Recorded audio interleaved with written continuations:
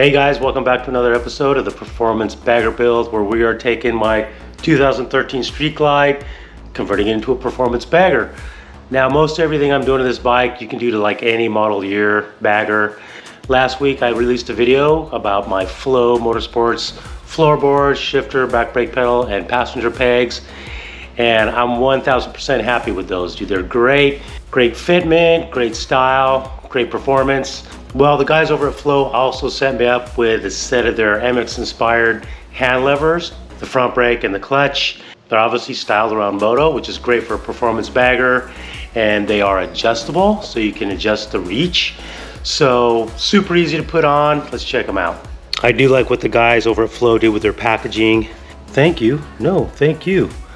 All right, so we've got a little package here, got some stickers, got your little sleeve inset, probably goes right in there. Let's check these bad boys out. I have not pulled these out of the package yet and done a little preview. So got your logo on there, both sides. Now let's see, so the adjustability, let's come over here. The adjustability is this little dial right here. I'll show you better on the bike what kind of adjustability they have. And everything's nice billet. I love billet, I'm a sucker for billet. They do have these for touring, softail, dyna, so it's not just for us bagger guys. I think these levers also flip, yeah, see they flip forward like that, so in case your bike falls over, hopefully it doesn't break. So you got your front brake, you got your clutch. I'm not sure which is which just yet, we'll figure it out. Let's get them on the back.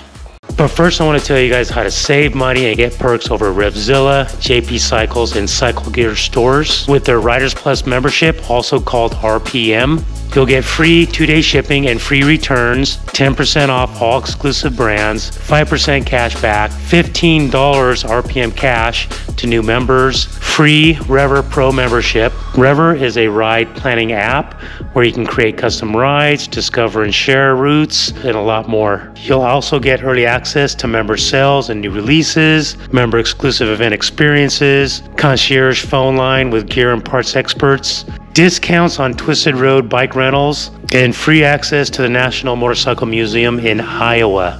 Now, an RPM membership costs $59.99 per year, but a Rever Pro membership has value of $39.99, and you get your $15 RPM cash, which really only totals to $5. For Twisted Road bike rentals, you get 25% off or 1 day free, and you can redeem your RPM cash at Revzilla, JP Cycles, or any Cycle Gear store, and you can track everything on your membership page. So just click the link in the description of this video or click at this link here and save now. So these are the levers I have on the bike now. They came with the bike when I bought it. They're okay. I like the width here and the machining and so on, but they're both kind of bent. This one's got a mark in it and the other one was scuffed up. So to get these off, all you do, there's a pin right here. On the bottom side, there's a circlip. Just take off that circlip and bam, you're done. This one's already got the circlip off. So I'm just gonna take my finger, slide this pin out of here, boop. And I think this one might have a spring or something in it. Oh, I'm sorry, I got a cable clutch. So I'm gonna have to loosen up the cable adjuster to get this off of here. There's a cable coming into it here and it's under pressure, so I need to loosen that tension. I gotta slack it out to get the lever off. So what you do is you just come down here, here's a clutch cable coming down in front of your engine. You'll see there's an adjuster here. I'm just gonna loosen these up. I'm gonna screw this in and that'll give me plenty of slack to get the lever off. So you can see here now, I screwed this all the way in. It was out about 1 inch. So now we just come up here. I already have the pin out, so I should be able to just pull this out and bam. It's really hard to do this holding a camera. Okay, so let's see if I can get this. Yeah, pull that out first so it can come out like that, and then you want to pull the lever kind of like straight out. Don't pull it out toward the front of the bike, pull it out toward the side of the bike like that, and then just wiggle this out. Here we go. And then you see there, that just pops into there. To get that out, looks like, move this, Here we go. Just pull out this nylon piece here and it comes right out of there. Now you guys want to make sure before you put your levers on your bike, it comes with these two, I believe they're stainless sleeves. One's big, one's small. The smaller one is for your front brake, the bigger one for your clutch. There they are right there. Now note, this is the one for the front brake. Note it has like a little shoulder right here on the end. Make sure that shoulder goes, okay, if here's your front brake on the bike, make sure it slides in from the top with the shoulder on top. There's a little groove in the lever bracket for that. Boom, see that? And then your pin will go right in there, be nice and tight. There we go. Let's drop her in the bike. I want to show you guys how the cable goes into the clutch lever here. So you've got this piece here on the end of the cable, and that just goes in here, and then this nylon piece here goes in the hole, and then the little nub on the bottom of the nylon piece goes in that little indentation. So I'll drop it in real quick and I'll show you. So boom, once you're done, that's what it looks like. You got this nylon piece in place and you got this attached to the lever. Okay, so the lever assembly is back on the bike. You can see here I've got this back in place, slid in real easy because we have all that slack. Here's the pin. Just pop that down. Don't forget to put the clip on the bottom of both the clutch and the throttle. And then you see there's a bunch of free play here because I need to tighten that back up. So I'll do that and I'll come back to you. So you can see here I have this adjusted back out about where it was before with the stock lever, about 1 inch of thread showing. But up here it's pretty tight. There's no give. I like there to be at least a little bit of give. That way I know I'm not going to be slipping my clutch. So I'm going to screw this in a little bit. All right, so after adjusting that a little bit, you can see here now, just a little bit of free play. Not much. I don't like there to be very much. Let's tackle the front brake. So I already took the clip off the bottom. Just slide this pin out of here. Let's grab a little screwdriver to help us out. Push on the bottom. There we go. There we go. Set that right there so we don't lose it. I'm just loosening up the perch for the front brake. Just these two screws right here. Once these are out of here, I can just lift the whole assembly away from the handlebar. Loosen the top screw here in the throttle housing and everything came loose. So you can see here, everything's pretty loose. I think now I can get it out. Oh, there it goes. Okay, looks like a perfect match. I'm gonna go ahead and wipe this out of here a little bit. Grunge gets in there. Let's grab a rag and clean that up. All right, should slide right on in. Boom, got your pin.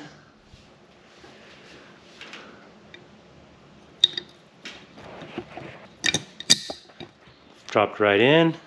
I'll get everything tightened up and then we'll test the action of this thing and I'll show you the adjustability. So let's figure out the adjustability on this. Right now it's all the way in. So from here to the center of the tip, it's like 3 inches. So what you do to adjust it is, I'm just gonna push it forward. Then you just roll the barrel forward. I don't know if you can see that little pin starting to come out. It's got quite a bit of adjustability. Right now the pin's out about 3/16 of an inch. You can already see it's come out quite a bit. So now we're at almost 4 inches. So that for me actually feels pretty good. I mean, wow, it's like bam, like right there. Okay, now see this? That's a little bit tighter than the front brake. Let's compare the two. Front brake. Yeah, see, front brake's had about twice as much free play. We'll get that out of there if we need to. It's not a big deal. All right, let's take it for a test ride. So before we give these things a road test, I'm gonna fire up the bike right now and just see what kind of action we get out of these as far as rattling goes. Make sure the bike's in neutral. Yep. All right.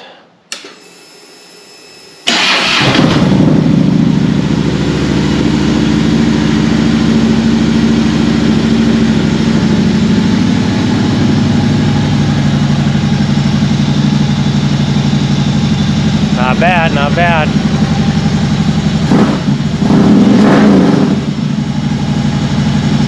All right, so here's a really good test. I'm stopped. You can see when I stop, my handlebars just kind of do that Harley wiggle. You can see here the clutch looks great. It's not wiggling any more than the handlebar. The front brake is actually doing the same. If I put my hands on here, look, it doesn't move. So that little bit of free play, it's not a big deal at all. I'm not even going to worry about it.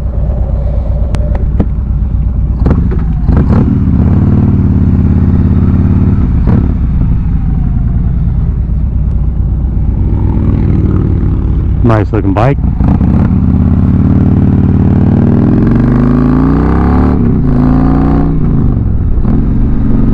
Look at this car. I love that car. Oh, so nice. So the first thing I noticed is the skinnier profile of these levers. It's just, you know, because the last ones I had were really wide. But I actually like it because it's easier to get my fingers around the front of the lever. I don't have to reach so high to get around a big wide lever, you know what I mean? So it feels good. Doesn't feel bad at all. But I have the reach set perfectly for me. Being able to dial in the exact position you want is nice. I mean, they don't vibrate, which is a big plus. Working the clutch, working the front brake, everything is precision. I give these things 5 stars out of 5. I definitely say if you're trying to build a performance bagger, this type of lever is what you need. If you got a Dyna or a soft tail, they're nice, man. Having that adjustability is a big plus.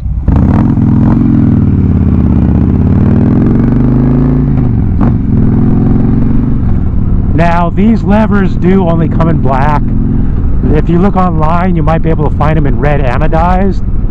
I did want the red, but they quit making them in red.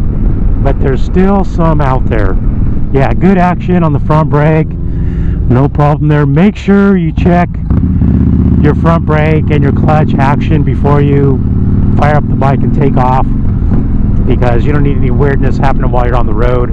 Alright guys, that does it for this episode of the Performance Bagger Build. Thanks again to FLO Motorsports for hooking it up. Don't forget to go check out the JP Cycles, Revzilla, Cycle Gear, RPM program. Link in the description.